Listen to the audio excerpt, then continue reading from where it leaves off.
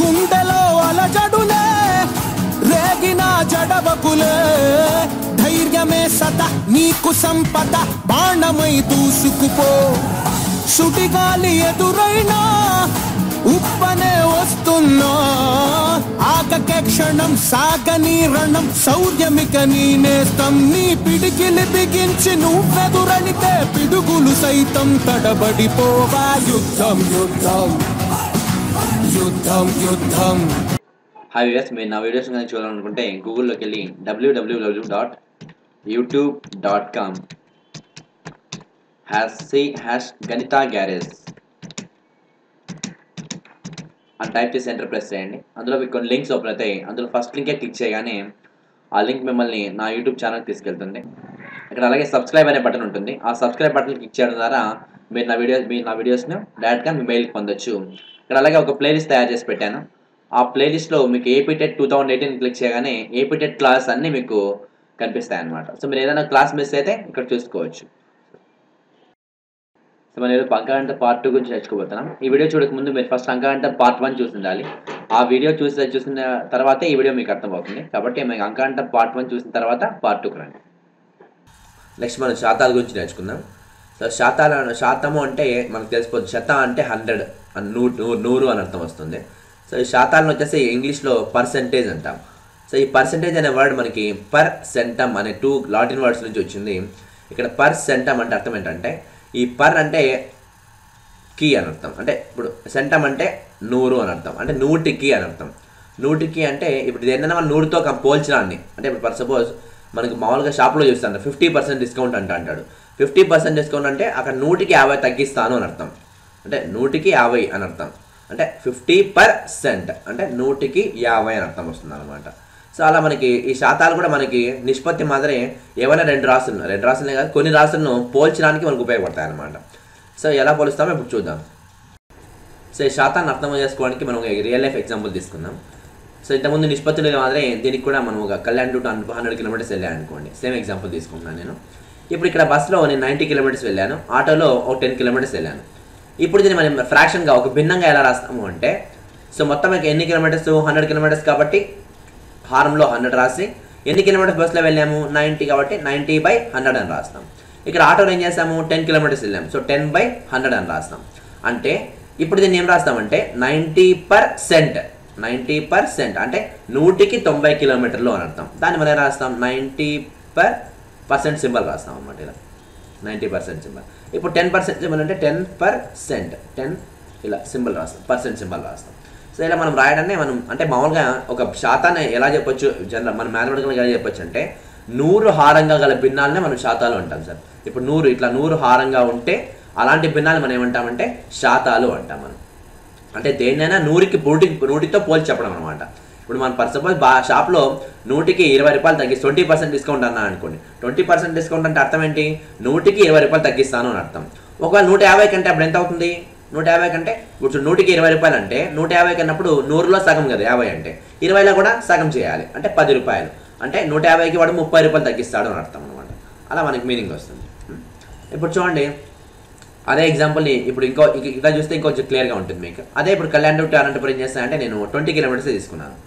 ఈ 20 కిలోమీటర్స్ తీసుకున్నప్పుడు బస్లో 12 కిలోమీటర్స్ వెళ్ళాను, ఆటోలో 8 కిలోమీటర్స్ వెళ్ళాను అనుకోండి. ఇప్పుడు దీన్ని ఎలా రాస్తాం భిన్నంగా మనము టోటల్ కిలోమీటర్స్ 20 కిలోమీటర్స్ కాబట్టి దీన్ని హారంగా రాస్తాం. సో 20 లవంలో బస్సులో అయినా ఎన్ని కిలోమీటర్లు వెళ్ళాము 12 కిలోమీటర్స్ కాబట్టి దాన్ని లవంలో రాస్తాం 12/20. అలాగే ఆటోలో 8/20 ఇలా రాస్తాం అనుకోండి. కానీ మనం దీన్ని 100కి చెప్పాలంటే ఏం చేయాలా హారం నేను చెప్పాను ఇంతకుముందు హారాల్లో 100గా గల భిన్నాలను శాతాలు అంటారు. హారాలు 100గా గల భిన్నాలను శాతాలు అంటారని చెప్పాను. ఇప్పుడు దీన్ని ఏం చేయాలి మీరు హారంలో 100 తెచ్చుకోవాలా. హారంలో 100 తెచ్చుకుంటే ఎలా చేస్తామంటే ఇప్పుడు చూడండి ఇప్పుడు నేను రాశాను ఇక్కడ. సో చూడండి సార్ ఇక్కడ ఫస్ట్ మనము హారంలో 100 రావాలంటే హారంలో ఎంత ఉంది మామూలుగా మనకి 20 ఉంది. ఆ 20ని దేంతో గుణిస్తే 100 వస్తుందో చూడాలి మనం ఫస్ట్. ఇప్పుడు 20 ఉంది ఇక్కడ 20ని దేంతో గుణిస్తే వస్తుంది 21లో 100 ఎప్పుడు వస్తుంది 25 అని 100 కదా 25 అని 100 కాబట్టి మనం భిన్నాలని చేసేటప్పుడు హారాన్ని మాత్రమే చేయకూడదు. హారాన్ని లవాన్ని రెండింటినీ ఒకేసారి గుణిస్తే దాని విలువ మారదు అని చెప్పాము. ఇంతకుముందు భిన్నాలు చెప్పినప్పుడు ఒక భిన్నాన్ని లవహారాలను ఒకే సంఖ్యతో గుణించినప్పుడు ఆ భిన్నం విలువ మారకుండా అలాగే వస్తుంది. కాబట్టి మనం చేసినప్పుడు హారంతో ఒకటే చేయకూడదు అనమాట. చేస్తే రెండింటినీ చేయాలి. కాబట్టి ఇప్పుడు ఇక్కడ హారాన్ని 5తో గుణిస్తున్నాం కాబట్టి లవాన్ని కూడా 5తోనే గుణించాలి. సో ఇప్పుడు 12 × 5 20 into 5 అంటే 60/100. 12 60, 25 100 అంటే మనకి 60/100 వస్తుంది అనమాట. దీన్ని కూడా అలాగే చేస్తాం మనం. 25 100 కాబట్టి 8/40. అంటే ఇక్కడ అర్థం ఏంటంటే ఇప్పుడు మీకు ఇంతకుముందు చెప్పాను, బస్సులో 12 కిలోమీటర్స్ వెళ్ళాను, ఆటోలో 8 కిలోమీటర్స్ వెళ్ళాను అనేసి. ఇప్పుడు దీన్ని పర్సెంటేజ్లో చెప్పాలంటే మనం చెప్తాం, శాతాల్లో చెప్పాలంటే అంటే 60% నేను బస్సులో వెళ్ళాను, అలాగే మనము 40% ఆటోలో వెళ్ళాను అని చెప్తాం అనమాట. అంటే ఇవి రెండు పోల్చడానికి ఉపయోగిస్తాం సార్ మామూలుగా. ఇప్పుడు నాకు దీన్ని బట్టి మాకు కొంచెం క్లారిటీ వస్తున్నాడు మీకు. ఇప్పుడు చూడండి, నేను అక్కడ మామూలుగా అయితే మనం 12 కిలోమీటర్స్ 8 కిలోమీటర్స్ అన్నప్పుడు దాన్ని శాతాల్లోకి మార్చాలన్నప్పుడు ఇలా మార్చాలి. సో మన శాతాల్లో చెప్పినప్పుడు ఇంకొంచెం క్లియర్గా ఉంటుంది, కంపేర్ చేసుకోవడానికి ఈజీగా ఉంటుంది అనమాట. ఇప్పుడు 60% 40% అన్నప్పుడు మనము పోల్చుకోవడానికి కొంచెం తేలిగ్గా ఉంటుందని ఈ శాతాలు ఉపయోగపడతాయి. సో మనం భిన్నాలను శాతాలుగా ఎలా మార్చాలో చూద్దాం ఇప్పుడు నెక్స్ట్ టాపిక్లో. సో మనం ఫస్ట్ ఒక భిన్నం ఇచ్చినప్పుడు దాన్ని 100తో గుణించడం వల్ల మనకు శాతంగా మారుతుంది సార్. ఏదైనా ఒక భిన్నం ఇచ్చినప్పుడు దాన్ని 100తో గుణిస్తే శాతంగా మారుతుంది అనమాట. ఇప్పుడు ఫర్ సపోజ్ నేను ఏం చేస్తాను, ఇక్కడ 7/20 తీసుకున్నాను, 7/20 ఇంటూ 100. సో ఇక ఏం చేస్తాను, 21 25 క్యాన్సిల్ చేస్తాను కాబట్టి 25 క్యాన్సిల్ అవుతుంది. అది క్యాన్సిల్ అయిన తర్వాత 7 5 ఎంత 35. సో 35కి పర్సెంటేజ్ సింబల్ పెట్టి ఆన్సర్ అవుతుంది అనమాట. ఇప్పుడు మనకి దశాంశ భిన్నం తీసుకున్నాం 0.9 అనేసి. ఈ 0.9 మీరు ఏం చేయాలి, 100తో గుణించాలి. 100తో గుణించినప్పుడు సో 90% అవుతుంది అనమాట. అంటే మీరు ఇంకా దీన్ని ఏం చేయొచ్చు అంటే 0.9ని 9/10 రాయొచ్చు. 9/10 రాసి అప్పుడు ఇంటూ 100తో చేసినా మీకు సేమ్ ఆన్సర్ వస్తుంది. ఇప్పుడు చూడండి, మీరు 11 10 10 చేస్తాం కాబట్టి సో 9 into 10 90% అవుతుంది అనమాట. అలాగే మనం నెక్స్ట్ ఈ శాతాలను భిన్నాలుగా ఎలా మార్చాలో చూద్దాం. శాతాలని భిన్నాలు అంటే ఒక శాతం ఇచ్చినప్పుడు దాన్ని భిన్నంగా ఎలా మారుస్తామంటే, ఇప్పుడు 15% ఉంది, 15%ని భిన్నంగా మార్చాలని ఏం చేస్తామంటే ఆ పర్సెంటేజ్ సింబల్ రిమూవ్ చేసి 15ని 100తో భాగిస్తాం సార్. అంటే /100 చేస్తాం. ఇక్కడ మనకు ఉండే మీనింగే 15% అంటే 100కి 15 రూపాయలు కాబట్టి దాన్ని భిన్నంగా రాయాలన్నప్పుడు 15/100 అంటే మొత్తం 100 రూపాయలు ఉంది మన దగ్గర, మనం 15 రూపాయలని చూపించాలి అని అంటే 15/100 అని చూపిస్తాం. సో భిన్నం ఎలా అవుతుందంటే 3/20 అవుతుంది అనమాట. అలాగే మీకు మిశ్రమ భిన్నం ఇచ్చినప్పుడు ఏం చేస్తామంటే 16 1/2% అన్నప్పుడు ఈ 16 1/2ని ఫస్ట్ మనము అపక్రమణంగా మారుస్తాము. అపక్రమణంగా మార్చి 33/2/100 అంటే ఈ పర్సెంటేజ్ సింబల్ తీస్తున్నామంటే ఆ మిగతా సంఖ్యని 100తో భాగించాలి అని చెప్తాం. పర్సెంట్ అన్నప్పుడు అంటే మీకు ఇంతకుముందు చెప్పాను, పర్సెంట్ అంటే 100కి అని, 100కి చూపించాలన్నప్పుడు మీరు ఏం చేయాలి, దాన్ని 100తో భాగించాలి అని అర్థం. 33/200 వస్తుంది. అలాగే మనకి నెక్స్ట్ టాపిక్ ఏంటంటే ఒక రాశిని రెండవ రాశి శాతంగా ఎలా తెలుపుతారు అనేసి. అంటే ఇప్పుడు మనకి ఇప్పుడేం లేదు సింపుల్, మనకి ఇప్పుడు గణితంలో మనకి 80 మార్కులకి 60 మార్కులు వచ్చాయనుకోండి, 80 మార్కులకి 60 మార్కులు వచ్చాయి. దీన్ని శాతంగా చెప్పాలి మనం. ఎలా చెప్తామంటే ఎప్పుడైనా వచ్చిన మార్కులు బై మొత్తం మార్కులు ఇంటూ 100. ఎప్పుడైనా మనకి ఇది భిన్నం క్రమభిన్నం మాదిరి ఉంటుంది. సో మనకి వచ్చిన మార్కులు బై మొత్తం మార్కులు ఇంటూ 100. సో 60/80 ఇంటూ 100 చేస్తే మీకు 75% మార్క్స్ వచ్చినట్టు అని చెప్తాం అనమాట. సో ఇది మామూలుగా మనం జనరల్ లైఫ్లో కూడా చేస్తూ ఉంటాం. మీరు 10th క్లాస్ మార్క్స్ వచ్చాయనుకోండి, ఆ మార్క్స్ మీరు పర్సెంటేజ్లో చెప్పాలంటే ఏం చేస్తారు, మీకు వచ్చిన మార్కులు బై టోటల్ 600 ఇంటూ 100 వేస్తారు. అప్పుడు మనకి దాన్ని శాతాల్లోకి మారుతుంది అనమాట. అలాగే ఇచ్చిన రాశిలో కావాల్సిన శాతం మనకి అంటే ఇప్పుడు ఫర్ సపోజ్ మనకి ఎగ్జాంపుల్ తీసుకుంటే ఇప్పుడు మనకి 45లో 20% ఎంత అన్నా అనుకోండి, 45లో 20% ఎంత అన్నా నేను. 20% అన్నప్పుడు ఏం చేయాలంటే 45 ఇంటూ 20/100 వేయాలి. 20% 20% అన్నాడు కాబట్టి 20/100 వేయాలి. సో మరి ఇక్కడ క్యాన్సిల్ చేస్తే 21 25 క్యాన్సిల్ అవుతుంది ఇక్కడ. అలాగే ఇక్కడ 5 1 5 9 క్యాన్సిల్ అవుతుంది కాబట్టి 45 20 ఎంత అంటే 9 అని చెప్పేస్తాం అనమాట. సో ఈరోజు మనం శాతాల్లో పెరుగుదల తరుగుదల గురించి నేర్చుకుందాం. అలాగే ఇప్పుడు చూడండి, మనకి ఫస్ట్ దీన్ని అర్థం చేసుకోవడానికి మనం ఎగ్జాంపుల్ చూడాలి. చూడండి, ప్రజెంట్ ఫస్ట్ మనకి ప్రస్తుతం మన శాలరీ వచ్చేసి 1000 రూపీస్ అనుకోండి, 1000 రూపీస్ అనుకోండి. నెక్స్ట్ ఇయర్ మన ఓనర్ ఏం చెప్పాడంటే నెక్స్ట్ ఇయర్కు నీకు 10% పెంచుతాను రా అన్నాడు. 10% పెంచుతాను రా అన్నప్పుడు నెక్స్ట్ ఇయర్కి మన శాలరీ ఎంత అవుతుంది, అలాగే మనకి ఎంత పెరుగుతుంది ఆ రెండు తెలుసుకోవాలి మనం. ఇప్పుడు మనకు ఫస్ట్ ఎంత పెరుగుతుందో తెలుసుకోవాలంటే ఏం చేస్తాం, మనము ఈ 1000లో 10% అనమాట. అంటే 10% ఆఫ్ 1000 రూపీస్ అన్నప్పుడు 1000 ఇంటూ 10/100. మీకు ఇంతకుముందు చెప్పాను, ఏదైనా ఒక సంఖ్యలో శాతం కనుక్కోవాలంటే ఆ సంఖ్య ఇంటూ ఆ శాతం. అంటే ఇప్పుడు 1000లో 10% కావాలి మనకి, 1000 ఇంటూ 10/100 వేస్తాం అనమాట. ఇప్పుడు 2 zeros తీసేస్తాను ఇక్కడ చేస్తే మనకి ఎంత వస్తుంది, 10 10s 100 రూపీస్ వస్తుంది అనమాట. అంటే ఇప్పుడు మనకి ఇదేంటి 100 రూపీస్ ఏంటి అంటే నీకు ఎంత పెరుగుతుందని చెప్తుంది. అంటే ఇప్పుడు వాడు ఏమన్నాడు 10% పెంచుతాను రా అంటే 100 రూపీస్ పెంచుతాను రా అన్నట్టు మనకి. సో అలాగే నెక్స్ట్ ఇయర్కి నీ శాలరీ ఎంత అవుతుంది అన్నప్పుడు సో ఈ 1000కి ఈ 100 కలుపుకుంటాం మనం. అంటే 1000 + 100 ఎంత అవుతుంది అంటే 1100 నీ శాలరీ అవుతుంది అని అర్థం. అంటే మనం ఎప్పుడైనా కూడా శాతంలో పెరుగుదల కానీ తరుగుదల కానీ ఈ అసలు విలువ మీద కాలిక్యులేట్ చేస్తాం అన్నమాట. అసలు విలువ మీద లెక్కిస్తాం. అంటే అసలు విలువ 1000 కాబట్టి పెరిగినా తగ్గినా ఈ 1000లోనే ఉంటుంది మనకి. అంటే 1000 స్టాండర్డ్ ఫస్ట్ మనకి, 1000 ఫిక్స్డ్. తర్వాత పెరిగింది అంటే ఆ 1000కి కలుపుతాము, తగ్గింది అంటే ఆ 1000కి తీసేస్తాం. అలా ఉంటుంది అనమాట. సో మనకి పెరుగుదల కానీ తరుగుదల కానీ ఇక్కడ ఇంపార్టెంట్ పాయింట్ ఏంటంటే శాతాల్లో పెరుగుదల కానీ మరియు తరుగుదల కానీ ఎప్పుడు అసలు విలువ మీద లెక్కిస్తాము అని అర్థం. అలాగే ఇంకోసారి కొన్నిసార్లు మనకి ఇలా ఉంటుంది ప్రాబ్లం. ఇప్పుడు చూడండి, మన ఓనర్ ఏమంటా అంటే మనకి ప్రజెంట్గా 1000 రూపీస్ శాలరీ ఇస్తున్నాడు, నెక్స్ట్ ఇయర్కి నీకు 1500 చేస్తాను రా అన్నాడు. 1500 చేస్తాను రా అంటే ఇప్పుడు మనకి ఎంత పెరిగింది, పెరిగిన శాతం ఎంత అంటాడు. కొన్ని ప్రాబ్లమ్స్లో మనకి ఈ పెరుగుదల శాతం ఎంత అంటే ఇప్పుడు మనకి 1000 రూపీస్ ఉంది, 1500 అయింది.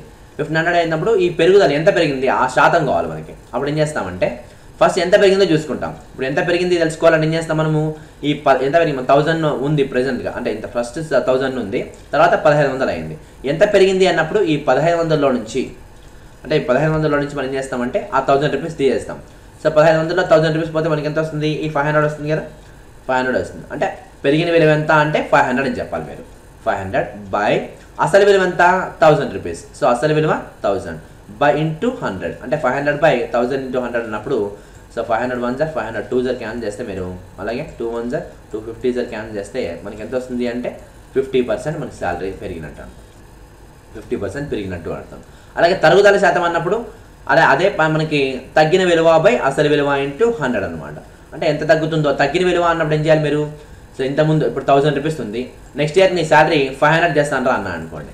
500 చేస్తాను ఎంత తగ్గినట్టు మనకి 500 తగ్గిపోయినట్టు. 1000 రూపీస్ ఉంది మన శాలరీ, నెక్స్ట్ ఇయర్ మన శాలరీ 500 అయింది అనుకోండి, అంటే మనకి ఎంత అయినట్టు ఆల్మోస్ట్ 500 తగ్గిపోయినట్టు. సో తగ్గిన విలువ అంటే తగ్గిన విలువ అంటే ఏంటి ఇప్పుడు 500 తగ్గినట్టు. సో 500 బై అసలు విలువ ఎంత 1000 సో ఇంటూ 100. ఇక్కడ మీరు ఇంపార్టెంట్ పాయింట్ ఏంటంటే మనం తరుగుదల శాతం కానీ పెరుగుదల శాతం కానీ ఎప్పుడు అసలు విలువ మీద లెక్కిస్తాము అని అర్థం. సో పెరుగుదల శాతం కావాలన్నప్పుడు పెరిగిన విలువ బై అసలు విలువ ఇంటూ 100 వేస్తాం. అలాగే తరుగుదల శాతం కావాలన్నప్పుడు తగ్గిన విలువ బై అసలు విలువ ఇంటూ 100 వేస్తాం. సో ఇప్పుడు ఫస్ట్ వర్తక రుసుము గురించి తెలుసుకుందాం. సో వర్తక రుసుము అంటే ఏంటంటే దీని ఇంగ్లీష్లో మనం ఆల్రెడీగా డిస్కౌంట్ అంటాం. ఇంగ్లీష్లో మనం డిస్కౌంట్ అంటాం, మన వాడుక భాషలో కూడా డిస్కౌంట్ అని అంటాం. సో మనం ఫస్ట్ దీని గురించి తెలుసుకునే ముందు గిట్టిన వెల అంటే ఏంటో చూస్తాం. ఫస్ట్ గిట్టిన వెల అంటే ఏంటంటే ఫర్ సపోజ్ దీనికి ఎగ్జాంపుల్ తీసుకుందాం ఒకటి. సో మనం ఫ్యాక్టరీ, ఫస్ట్ ఒక ఫ్యాక్టరీలో ఒక వస్తువు తయారవుతుంది అనుకోండి. ఫ్యాక్టరీలో ఒక వస్తువు తయారయ్యేటప్పుడు ఫస్ట్ దానికి ఒక ముడి సరుకు అవసరం అవుతుంది కదా. ముడి సరుకు అంటే ఇప్పుడు ఫర్ సపోజ్ మనము బెల్లం తయారు చేయాలనుకోండి, బెల్లంకి ఏ ముడి సరుకు అవసరం అవుతుందంటే చెరుకు అవసరం అవుతుంది. అలా సో అది ముడి సరుకు. ఇప్పుడు మనం ఫర్ సపోజ్ ఆ ఖర్చు 20 రూపాయలు అయింది అనుకోండి, 20 రూపాయలు. అలాగే దానికి ఫ్యాక్టరీలో మిషన్ రన్ కావాలంటే కరెంట్ బిల్ అవసరం అవుతుంది కదా, ఆ కరెంట్ బిల్ 10 రూపీస్. అలాగే ఇతరత ఖర్చులని 30 రూపాయలు అయ్యాయి అనుకోండి. ఈ మొత్తం ఖర్చు అంటే ఆ వస్తువు పైన వాడు మొత్తం ఎంత ఖర్చు పెట్టాడో ఆ మొత్తం ఖర్చుని వాడికి గిట్టిన వెల అంటాం. అంటే 60 రూపాయలు వాడికి గిట్టిన వెల అని అర్థం. సో తర్వాత ఆ ఫ్యాక్టరీ ఓనర్ ఆ వస్తువుని ఏం చేస్తాడు, ఒక వర్తకునికి అమ్మేస్తాడు. వర్తకునికి అమ్మినప్పుడు ఆ వర్తకుడు ఏం చేస్తాడు, దాన్ని అక్కడి నుంచి తీసుకెళ్ళాలి కదా. తీసుకెళ్ళేటప్పుడు మనకి రవాణా ఖర్చులు వస్తాయి. ఆ రవాణా ఖర్చులు 20 రూపాయలు కదా. సో 60 + 20 అంటే ఈ 80 రూపాయలు ఈ వర్తకునికి గిట్టిన వెల అవుతుంది అనమాట. ఇలా గిట్టిన వెల అంటే ఆ వస్తువు పైన వాడు ఎంత ఖర్చు పెట్టాడో అది గిట్టిన వెల అవుతుంది. సో అలాగే ఇప్పుడు మనం గిట్టిన వెల తర్వాత ఒక ఫ్యాక్టరీ ఓనర్ ఒక వస్తువుని తయారు చేస్తాడు. తయారు చేసిన తర్వాత ఆ వస్తువుని అలాగే అమ్మాడు కదా. వాడు ఏం చేస్తాడు, ఆ గిట్టిన వెలకి లాభం కలుపుకుంటాడు. అంటే 80 రూపాయలకి వాడు ఎంత అవుతుంది కలుపుకుంటాడు. సో ఫర్ సపోజ్ ఒక 20 కలిపాడు అనుకోండి, 20 కలిపితే మనకి ఎంత అవుతుంది 80 రూపాయలకి వాడు వస్తువు అమ్ముకుంటాడు. అంటే ఈ 80 రూపాయలు ఏమవుతుంది అంటే ఎంఆర్పి, ప్రకటన వెల అంటాం దీన్ని. సో మామూలుగా మార్కెట్ ప్రైస్ అంటారు ఇంగ్లీష్లో అయితే. Market price are market price అని కొంతమంది అంటారు. సో దీన్ని మనం మామూలుగా ఈ గిట్టిన వెల అంటే వస్తువు ఎంత పడిందో ఆ వస్తువు పడిన రేటు ప్లస్ దానికి లాభం, ఈ మొత్తం రెండు కలుపుకుంటే వచ్చేదాన్ని మనము ప్రకటన వెల అంటాం. ఈ ప్రకటన వెలకు ఇంకా కొన్ని పేర్లు ఉన్నాయి. ఆ పేర్లు ఏమంటే పట్టీ వెల అంటాము, క్యాటలాగ్ వెల అంటారు, లిఖిత మూల్యము అంటారు, గుర్తించిన వెల. ఇవన్నీ ఈ ప్రకటన వెలకు గల మరొక పేర్లు అనమాట. అలాగే ఇప్పుడు మనం డిస్కౌంట్ అంటే ఏమో చూద్దాం. అంటే రుసుము అంటే ఏంటి. ఈ రుసుమునే మనం ఇంకా చాలా పేర్లతో పిలుస్తాము. రుసుమును వచ్చేసి వర్తక రుసుము అంటారు, అలాగే ముదరా అని అంటారు కొంతమంది డిస్కౌంట్ అంటారు. మనం ఎక్కువగా వాడుక భాషలో డిస్కౌంట్ అని వాడుతూ అంటాం. కానీ మనకి ప్రాబ్లమ్స్ ఇచ్చేటప్పుడు ఎక్కువగా ముదరా అని ఇస్తాడు లేదా రుసుము అని ఇస్తాడు. సో వాడు ఇప్పుడు ఈ రుసుము ఎలా వస్తుందో చూద్దాం. మన జనరల్ లైఫ్ ఎగ్జాంపుల్ తీసుకుంటే మనం చూడండి, మనకి మామూలుగా షాప్కి వెళ్ళినప్పుడు ఏం చేస్తాడు, ఒక 100 రూపాయలు ఒక వస్తువు అనుకోండి. 100 రూపాయలు వస్తువు అన్నప్పుడు వాడు ఏం చేస్తాడు 15% డిస్కౌంట్ అంటాడు. 15% డిస్కౌంట్ అంటాడు. 15% డిస్కౌంట్ అంటే అర్థం ఏంటి, 100కి 15 రూపాయలు తగ్గిస్తాను అని అర్థం. 15% అంటే 100కి 15 రూపాయలు తగ్గిస్తాను అని అర్థం. మనకి వస్తువు మీద ఎంత ఉంది, 100 రూపాయలు ఉంది కాబట్టి 100కి 15 రూపాయలు తగ్గితే అప్పుడు వాడు ఎంత కమ్మినట్టు మనకి 100 రూపాయల్లో 15 రూపాయలు తీసేసి మిగతా మనం కడతాం కదా. సో వాడికి అమ్మిన వేల ఎంత అవుతుంది అంటే ఆ దానిపైన ఉండే ప్రకటన వేల అంటే ఈ ప్రకటన దానిపైన ఉండే ఎంఆర్పి నుంచి ఆ డిస్కౌంట్ని వాడు తీసేస్తాడు అనమాట. అంటే ఎస్పీ సెల్లింగ్ ప్రైస్ అంటాం దీన్ని, ఎంపీ అంటే మార్కెట్ ప్రైస్ మైనస్ డిస్కౌంట్ అని.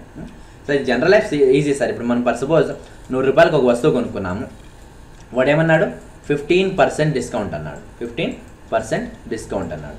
15% డిస్కౌంట్ అన్నప్పుడు మనకి ఏమొస్తుంది అంటే 100కి 15 రూపాయలు తగ్గిస్తున్నప్పుడు వాడు ఎంత కమ్మినట్టు మనకి వస్తువు ఆ 100 రూపాయల నుంచి మనం ఏం చేయాలా, ఈ 15 రూపాయలు తీసేయాలి.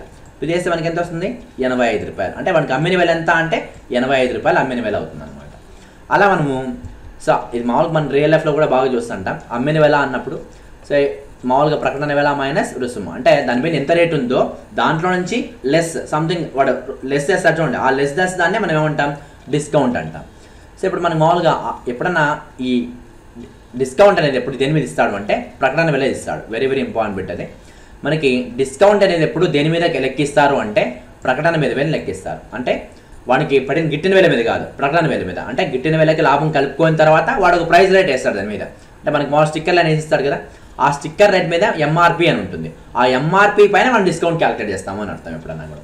సో ఇప్పుడు మనకి అమ్మిన వేల is equal to market price minus discount అని అర్థం ఇది. అలాగే కొన్నిసార్లు శాతాల్లో చెప్తా అంటారు. అంటే ఇప్పుడు 15% డిస్కౌంట్ అని చెప్పాం కదా. ఇప్పుడు చూడండి మనకి 15% ఇప్పుడు సపోజ్ మనం ఇక ఒక 1000 రూపాయల వస్తువు తీసుకున్నాం.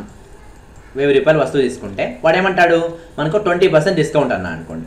ఆ 20% మనం ఎలా లెక్కిస్తాము అంటే మీకు ఇంతకుముందు శాతాల్లో చెప్పినట్టు అనమాట. అంటే 1000 రూపాయల్లో 20% కదా, 1000 ఇంటూ 20/100 వేస్తాము. అంటే మనకి ఎంత వస్తుంది 20% అన్నప్పుడు ఎంత వస్తుంది, ఈ 2 జీరోస్ క్యాన్సిల్ అయిపోతే 200 రూపాయలు మనకు డిస్కౌంట్ పడుతుంది అని అర్థం. 200 రూపాయలు డిస్కౌంట్ వస్తుంది అని అర్థం. సో అలా మనకి ఏదన్నా ఒక రుసుము కావాలా అంటే రుసుము ఎప్పుడు దేని మీద లెక్కిస్తాము అంటే ప్రకటన వేల మీద రుసుము లెక్కిస్తాము. సో ప్రకటన వేల మీద లెక్కిస్తాం కాబట్టి ఎం ఇంటూ సో మనకి దేని మీద లెక్కిస్తామో అది ఇంటూ D/100 అనమాట. అంటే మామూలుగా మీకు ఫార్ములాస్ మాత్రం చెప్తుంటాడు. సో జనరల్ లైఫ్గా తీసుకుంటే ఈజీగా ఉంటుంది. సో ఎం ఇంటూ D/100 ఎలా వస్తుంది అంటే ఇది ప్రకటన వేల. ప్రకటన వేల మీద మనం discount calculate చేయాలన్నప్పుడు M into D/100 that is MD/100 అని చెప్తా ఉంటాం అనమాట. ఇప్పుడు రుసుము తర్వాత మనం అమ్మిన వేల ఎంత అవుతుందో చూద్దాం ఫస్ట్. ఇప్పుడు ఇంతమంది రుసుము క్యాలిక్యులేట్ చేస్తాం. 1000 రూపాయలకి మనం మామూలుగా ఎంత చెప్పాము 20% డిస్కౌంట్ అని చెప్పాము. సో 20% డిస్కౌంట్ అన్నప్పుడు ఎంత వస్తుంది 1000 రూపాయల్లో 20% అంటే మనకి 200 వస్తుంది. సో మనకి ఇప్పుడు అమ్మిన వేల ఎంత అంటే ఫస్ట్ మనకి 1000 రూపాయలు వాడు ఖర్చు చెప్పాడు, 1000 రూపాయలు చెప్పాడు షాప్ వాడు. మనం చేసాము వాడు డిస్కౌంట్ అడిగితే వాడు ఏం చేశాడు 20% డిస్కౌంట్ ఇస్తాను లేదు మేడం అని చెప్పాడు. చెప్తే అంటే అప్పుడు మనకి 20% తీసేసి ఇవ్వాలి. దాంట్లో 20% తీసేసి ఇవ్వాలన్నప్పుడు 20% ఎంత 200 కదా. సో అంటే 1000 రూపాయల నుంచి 200 తీసేసిన తర్వాత మనకి ఎంత అవుతుంది అమ్మిన వేల 800 రూపాయలు మాత్రమే మనకి కడతాం మనము అని అర్థం. కాబట్టి దాన్ని మనం ఏం చేస్తామంటే అమ్మిన వేల అంటే ఏంటి ప్రకటన వేల ఫస్ట్ 1000 రూపాయలు ఏంటి ఎంఆర్పి కదా 1000 రూపాయలు. సో ఎం మైనస్ అలాగే 20% దేనిలో క్యాలిక్యులేట్ చేస్తాం మనము ఈ 1000 రూపాయలనే కదా. కాబట్టి MD/100 ఇంతకుముందు చెప్పాను మీకు MD/100 ఎలా వస్తుంది అని. సో ఎం మైనస్ MD/100నే మనం అమ్మిన వేల అంటాం అనమాట. సో అలాగే మనకు చూడండి ఒక సీలింగ్ ఫ్యాన్ ఇప్పుడు కొన్ని ప్రాబ్లమ్స్ వస్తుంది దీంట్లో. ఒక సీలింగ్ ఫ్యాన్ యొక్క ప్రకటన వేల 1600 రూపాయలు, రుసుము 6% ఇచ్చిన అమ్మిన వేల ఎంత అన్నాడు. ఇప్పుడు చూడండి మనకి అంటే ఇక్కడ ఎంఆర్పి ఎంత మీద 16,000 ఉంది, 1600 ఉంది. 1600 డిస్కౌంట్ ఎంత 6% డిస్కౌంట్. కాబట్టి ఫస్ట్ మీరు 1600లో 6% ఎంతో కౌంట్ చేయాలి. అంటే 1600లో 6% అన్నప్పుడు మనం చెప్పాం కదా శాతం దేంట్లోనే శాతం క్యాలిక్యులేట్ చేయాలంటే ఆ నెంబర్ ఇంటూ 6/100 వేస్తాం అనమాట.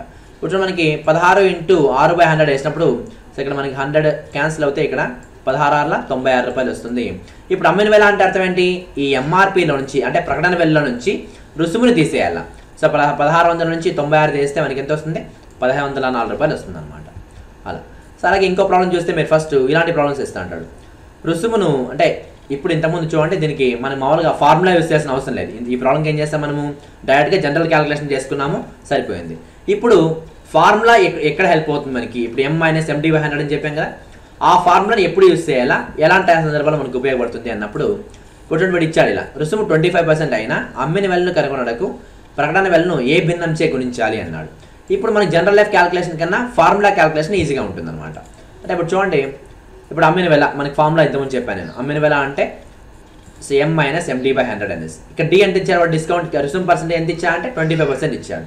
సో డి అన్నప్పుడు 25/100.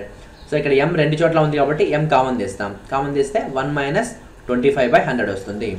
1 - 25/100 అంటే ఇది 100 × 1 100, 100 - 25 75 అవుతుంది. 75/100 అని చెప్తాం.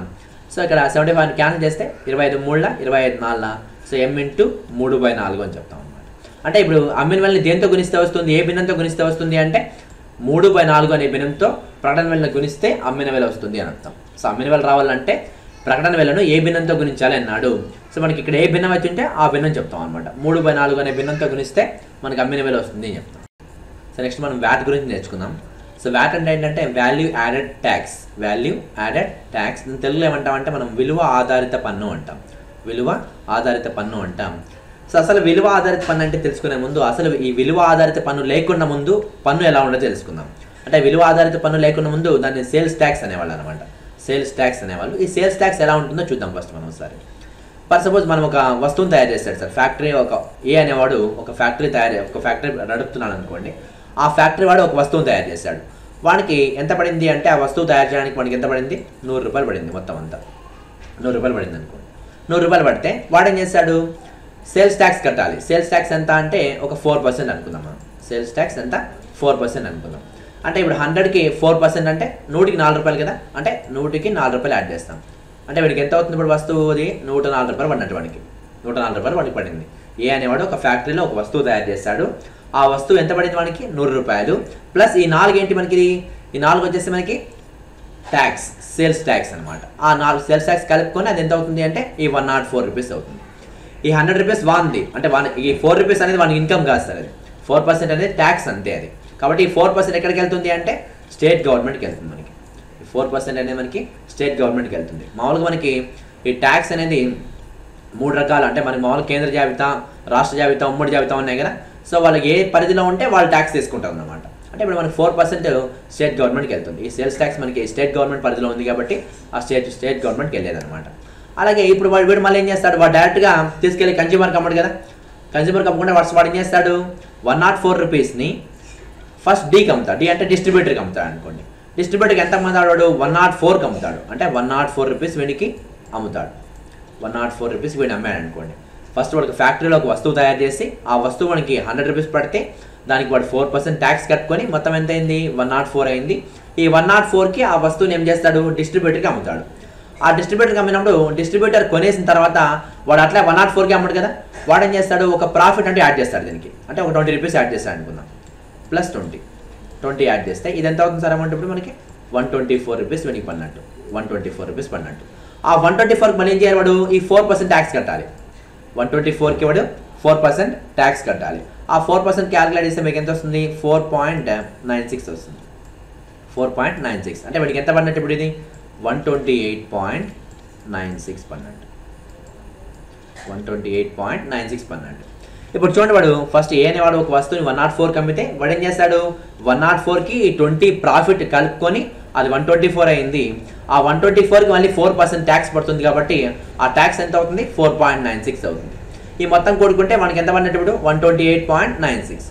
ఈ 4.96 అనేది మనకి ఇన్కమ్ కాదు, మరి ఇదేమి ట్యాక్స్. ఈ ట్యాక్స్ ఎక్కడికి వెళ్తుంది మళ్ళీ అంటే స్టేట్ గవర్నమెంట్కి వెళ్తుంది మళ్ళీ. ఆ తర్వాత వాడు ఏం చేస్తాడు, 128.96ని హోల్సేలర్కి అమ్ముతాడు. ఈ హోల్సేలర్ అంటే 128.96 అనుకోండి. వీనికి పడిందంతా 128.96. మళ్ళీ వీడు ఏం చేస్తాడు, వీడి దానికి ఒక ప్రాఫిట్ అంటే యాడ్ చేస్తాడు. ఒక 20 రూపీస్ ప్రాఫిట్ యాడ్ చేస్తాడు అనుకోండి. 20 రూపీస్ ప్రాఫిట్ యాడ్ చేస్తే వానికి ఎంత పడుతుంది అప్పుడు మనకి ఇది మొత్తం 148.96 పడుతుంది వీడు అమ్మేది. దీనికి వీడు ఏం చేయాలి, మళ్ళీ 4% ట్యాక్స్ కట్టాలి. మళ్ళీ ఆ 4% ఎంత అవుతుంది అంటే 5.94 అనుకోండి. 5.94 అవుతుంది. ఈ మొత్తం క్యాలిక్యులేట్ చేస్తే మనకి ఎంత అవుతుంది 154.90 అవుతుంది. 0.9 అనుకోండి. ఈ 0.9 అనుకోండి. ఇప్పుడు మనకి ఇది మనకి ఇప్పుడు హోల్సేలర్కి పడినట్టు. హోల్సేలర్కి వాడు ఏం చేస్తాం, మళ్ళీ రిటైలర్కి అమ్ముతాడు. ఈ 5.94 ఎక్కడికి వెళ్తుంది, మళ్ళీ స్టేట్ గవర్నమెంట్కి వెళ్తుంది. అంటే ఇక్కడ ఏమవుతుంది అంటే ఫస్ట్ ఇక్కడ అబ్జర్వ్ చేస్తే మీరు ఫస్ట్ వీడు 4% కట్టేశాడు కదా, 4% ట్యాక్స్ అవుతుంది. 4% ట్యాక్స్ అన్నప్పుడు 4 రూపీస్ వీడు కట్టేశాడు.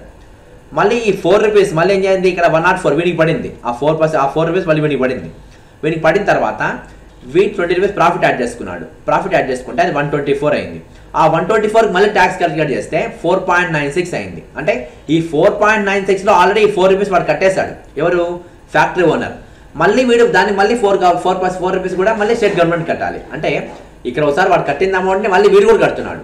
తర్వాత మళ్ళీ ఈ 5.94లో కూడా మళ్ళీ 4 రూపీస్ ఉంటుంది కదా, ఆ 4.9 అంటే దాన్ని మళ్ళీ కడుతున్నారు. అంటే ఇక్కడ ఏమవుతుందంటే ట్యాక్స్ మీద ట్యాక్స్ ఇలా పడుతుంది. దీన్నే వాడు మామూలుగా మనం సోషల్గా ఏమంటామంటే క్యాస్కేడింగ్ ఎఫెక్ట్ అంటారు. క్యాస్కేడింగ్ ఎఫెక్ట్ అంటే ఏంటంటే ట్యాక్స్ పైన ట్యాక్స్ కట్టడం అనమాట. ట్యాక్స్ పైన ట్యాక్స్ కడుతూ ఇక్కడ లాస్ట్లో దెబ్బతినేది ఎవరు అంటే కన్స్యూమర్, మనము అని అర్థం. మనం కన్స్యూమర్ దెబ్బతింటాడు. ఈ రిటైలర్ కమ్మిన తర్వాత రిటైలర్ మళ్ళీ వాడు ప్రాఫిట్ యాడ్ చేసుకుని దాన్ని ట్యాక్స్ కడుతూ ఉంటే లాస్ట్కి కన్స్యూమర్ దెబ్బతింటాడు. కాబట్టి గవర్నమెంట్ దీనికి ఆలోచించి మనకు కొత్తగా వ్యాట్ అనే దాన్ని తయారు చేస్తుంది అనమాట. సో సేల్స్ ట్యాక్స్లో ఉన్న డిమెరిట్స్ని ప్రభుత్వం గుర్తించి ఏం చేస్తుందంటే ఈ సేల్స్ ట్యాక్స్ వల్ల కన్జ్యూమర్ అంటే మనం ఎక్కువగా నష్టపోతున్నాం అని చెప్పేసి ఈ సేల్స్ ట్యాక్స్కి రీప్లేస్మెంట్గా వ్యాట్ అనే కొత్త కాన్సెప్ట్ని తెచ్చింది. సో ఈ వ్యాట్ అంటే ఏంటంటే వాల్యూ యాడెడ్ ట్యాక్స్, విలువ ఆధారిత పన్ను అని చెప్తాం. ఇప్పుడు ఇది ఎలా ఉంటుందో చూద్దాం. ఫర్ సపోజ్ సేమ్ ఇంతకుముందు ఎగ్జాంపుల్ తీసుకుంటే ఏ అయినా ఒక వస్తువు తయారు చేశాడు, ఆ వానికి 100 రూపీస్ పడింది. మనం వాడు దానికి ఎంత కట్టాలి? ట్యాక్స్ 4 రూపీస్ ట్యాక్స్ కట్టాలి. అంటే 104 రూపీస్. అంటే ఇది ఎంత అవుతుంది మనకి? 4% ట్యాక్స్ కాబట్టి 4% కాబట్టి అంటే 100కి 4 రూపాయలు కాబట్టి 100 + 4 104 రూపాయలు అవుతుంది. అలాగే డీకి వస్తాడు. డీకి వచ్చేప్పటికి ఎంత అమ్ముతాడు అంటే 100 రూపాయలకి అమ్ముతాడు. మళ్ళీ అంటే ట్యాక్స్కి ఇంక్లూడ్ చేయకుండా అమ్ముతాడు అనమాట. 100 రూపాయలు ప్లస్ 20 రూపాయలు. 20 రూపాయలు ఏంటి మనకి? వాడి లాభం, ప్రాఫిట్ కదా. అంటే ఇక్కడ 100 రూపాయలు కూడా ఏం చేస్తున్నాడు? 20 రూపాయలని యాడ్ చేస్తున్నాడు. 20 రూపాయలు యాడ్ చేస్తే మనకి ఎంత వస్తుంది అంటే 120 అవుతుంది కదా. ఈ 120 మళ్ళీ వాడు ఏం చేయాలా? ట్యాక్స్ కట్టాలి. ఎంత కట్టాలి? 4%. 4% అంటే 4 మనకి ఎంత అవుతుంది? అది 4.8 అవుతుంది. అంటే మొత్తం ఎంత అవుతుంది మనకి?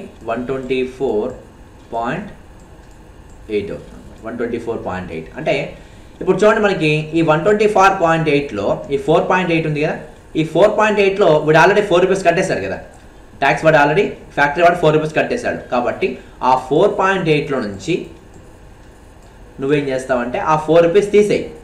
వాడు కట్టిన ట్యాక్స్ చేసి మిగతా ట్యాక్స్ మాత్రమే నువ్వు కట్టు అన్నాడు వాడు. అంటే 0.8 రూపీస్ మాత్రమే నువ్వు స్టేట్ గవర్నమెంట్కి కట్టు అని చెప్పారనమాట. అంటే ఇక్కడ ట్యాక్స్ ఎలా పడుతుంది అంటే మనకి ఇప్పుడు విలువ ఆధారిత పన్ను ఎందుకన్నారు దీన్ని అంటే నువ్వు ఎంతైతే విలువ యాడ్ చేస్తున్నావో, ఇప్పుడు 20 యాడ్ చేస్తున్నావు కదా, ఆ 20కి మాత్రమే ట్యాక్స్ కట్టు అని అర్థం. ఇప్పుడు మనం ఇక్కడ వాల్యూ యాడెడ్ అంటే ఎంత వాల్యూ యాడ్ చేసావు? ఇక్కడ 20 రూపీస్ యాడ్ చేసావు కాబట్టి ఆ 20కి 4% చేయండి. మీకు 20 × 4/100 వేస్తే ఖచ్చితంగా మీకు ఎంత వస్తుంది? 0.8 వస్తుంది.